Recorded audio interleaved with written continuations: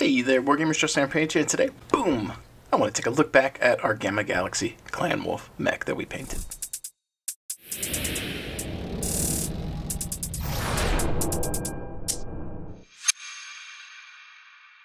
I'd like to welcome you guys back to the channel. Thank you for tuning in today. I appreciate you being here, and if you are a new subscriber, please strike that like and subscribe button. And if you have not already seen the rest of this video series, if this is your first time tuning in, take a look back at the channel, look for our playlist, and see if you can find the Gamma Galaxy Clan Wolf paint tutorial, because that is what this is from, and today's video is going to be a look back at this mini.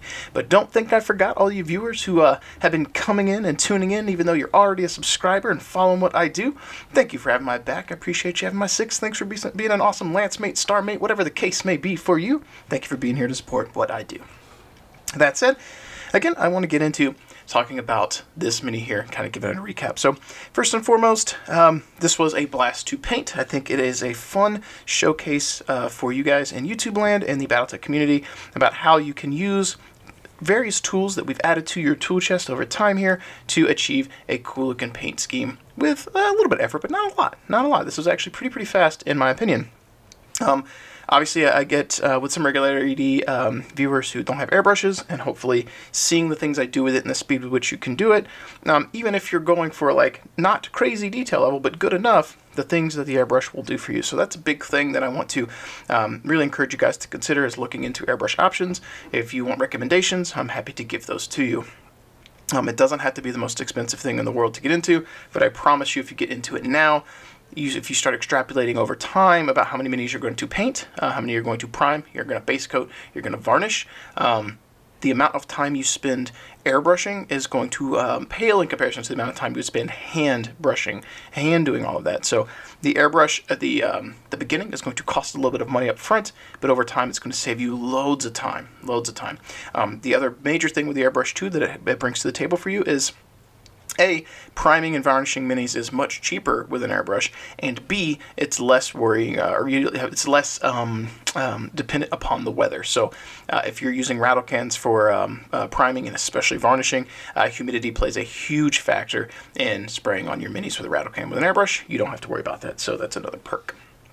That said, for the paint scheme in general, as we went through, the masking portion really sucked. I didn't like that masking material, so in hindsight, now that I know what its strengths are and its glaring weakness, I would go back to using Silly Putty. We did get through this, but Silly Putty would have been a better option. I think in terms of the paint scheme itself, I do like it. I think it's very cool. I think that unfortunately, the Clan Wolf decal is too close in color, so it gets lost. That's just the nature of this paint scheme with the orange.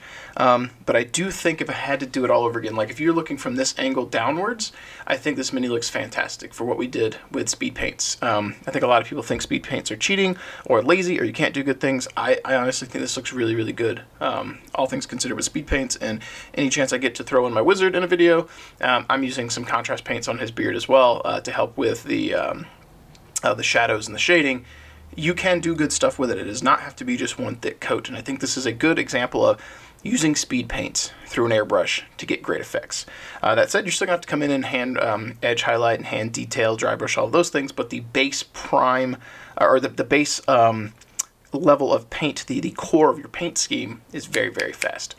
So if I did have to do this again, one of the things that I would do, or I had been mentioning before I got sidetracked, the colors from this direction look really good. From this direction, it's very dark. So with my initial prime, with the zenithal and the pre-shading I did, this was very dark. I probably would go with more of a brown or a beige, or not beige, brown or neutral color into white, so it was a little lighter. Hit it with that magenta, then hit it with the colors from the top, just to make this spot here, this whole side, a little brighter. I think this looks great. The color right around here, I would prefer to be all here and then have the bright spots on the edges, and I didn't get that. So unfortunately it's not there. When you're viewing the mini from these angles though, and from tabletop stuff where you're playing, that's gonna be fine. It's just when you pick it up and you're looking at the sides, it's not as good as I would want. But that doesn't mean that the paints and the application was wrong. It just means I needed to adjust the initial pre-shading and zenithal that I applied. The same process would yield the results we want. I just needed to tweak this, and if I had to do this a bunch more times, then we could enhance it. But that is an area that I think would be good for growth. I love how the canopy worked here. We spent some time on blending the white up and then doing the purple and pink. Let me see if we can't get a little tighter on that. Yeah, look at that. That's speed paint and then some white paint to do the glints and the dots. And I obviously blended, I did like pre-shading with the white and gray, then contrast over, but using the kind of pinky purple and purple contrast paint, or speed paint as it were, from Army Painter, I was able to put those on at the same time and kind of feather it and then blend it together and do a few layers of glazing, and boom, that it was super fast, whereas opposed to this guy here, I'm working on, that canopy took me forever, and yeah, honestly it looks good, but like, considering this probably took sub a half an hour and that took a couple hours, like, I think this still looks really, really good given the time investment.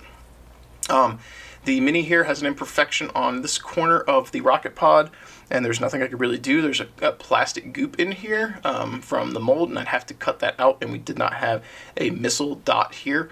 That's just a flaw with the Mini, and you can clean mold lines to your heart's content. That is reconstructive, and it's not something I'm going to do, so that does irritate me that that's there, but it is what it is. As I mentioned in the last video segment for the series where we did the basing, I think of putting some jersey barriers or traffic control cones or a vehicle on here, like a little civilian vehicle, especially if it was one he was stepping on, would have been great. But for the speed with which we were trying to achieve the paint scheme here, I did not do that. But I do think that's somewhere where, for a little extra effort, we can bring this guy up to another notch of quality. I initially would love to do some different things other than metallics, maybe work on some non-metallic metals, but I do like how those turned out. And in general, the final thing I think that I would probably do if I was trying to take this to the next level is work on some manual edge highlights. Like, this stuff looks good, but I think if I came in with some really bright, like orange colors here, maybe a little bit of orange mixed with beige to get a kind of a off orange or almost yellow extreme highlight, and start highlighting up the high points, I think he would pop a bit more. Do I think it's necessary? No, but I think if that is something that you wanted to do, that would show and look really, really nice. But all in all, I really like how this turned out. I think that the core concepts and tools I am presenting are very easy, hopefully, to follow, and if anything, it is putting something into your tool chest that you can use on future projects of your own. And in particular, I think the canopy is really, really good. The airbrush stuff's really good, materials for you guys to have been exposed to, and then the glows for the guns, because like these are core things for Battletech that a lot of artists do, and a lot of people in the community really like. They like the jeweling, they like the lasers. Those are very, very easy. I presented those in such a way that hopefully that's easy for you to follow. And then again, the airbrush is just for speed and shows you what you can do with speed paints very, very quickly. So hope that you guys did enjoy this. If there's something that you did like, please comment in the comments below. Hit that like and subscribe as always. If there's things I could do better or things you'd like to see, let me know. Unfortunately, if the recommendation is do something other than airbrush, that's unfortunately not going to happen. That's a tool in my tool chest, and it's one I'm going to continue to use. I've been using airbrush for probably 11 years or so, and that's like asking a mechanic to stop using his pneumatic tools and use a wrench. If he's got a better tool for the job, you use it. I don't think there's anything wrong with hand painting, but there are things that are just very difficult and would take a long time to film or explain, and just it's the tools that I have and the tools I use. And I'm sorry if some of you guys may or may not want to learn airbrushing stuff. That's what I do. There are plenty of channels that don't. Hopefully that doesn't sound too catty. That's not my intent. It's more just letting you guys know, like, here's kind of the line in the sand. These are the tools I have, and I'm going to teach from the perspective of what I use for my tools, and that may or may not be useful for everyone. So, but hopefully it is. I hope that you guys enjoy it. And again, hopefully it didn't sound too catty or anything, because I'm not trying to be that way. I just constantly get messages about or comments about doing something without an airbrush, and it's just, I've used it for so long, like, I don't like, I'll show you guys an example. I'm harping on that in a minute. This is an example of doing stuff without an airbrush, which is fine. The black is, but like, this is all like me hand blending this guy up, and it takes forever. And you can do it, but like, if I was trying to do a tutorial on this is going to take a crazy amount of time. And I honestly do think that presenting tools that will allow you guys to get good quality at fast speeds is the way to go. And that's an example of hand blending. This one here this is, I did airbrushing and then did a lot of hand details, but the core yellow and stuff is with an airbrush and then edge highlighted. So it is a valuable tool. And again, for those of you guys who are on the fence, I'm happy to discuss options for airbrushes or give you recommendations, or maybe do some tutorials that dive deeper into usage, maintenance, and things of that nature. So. But that said, I think that's going to bring me to the end of the video on this guy. I think he is pretty much done. I think we're going to be on to the next. I apologize that this has taken so long to get out. The focus of the channel has generally been battle reports, and I sprinkle in tutorials when I have time. And this is just one of those times. So I'm not sure what will be the next tutorial up on the chopping block, but at some point when I find something that gives me the muse and I want to paint and show you guys, I will whip that out and start doing another tutorial.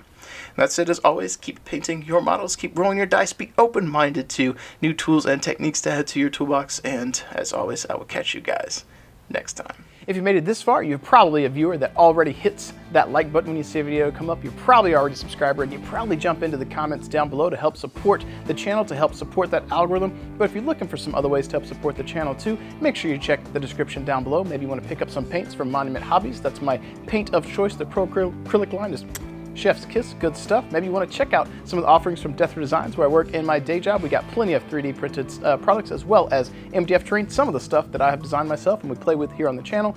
And if you're looking to bolster your Battletech ranks, miniatures, and offerings, make sure you check out Bobby from Fortress Miniatures and Games. He's one of the main supporters of the channel as well, and supporting any of these companies helps support what I do and helps to ensure that I can continue to bring content to all of you.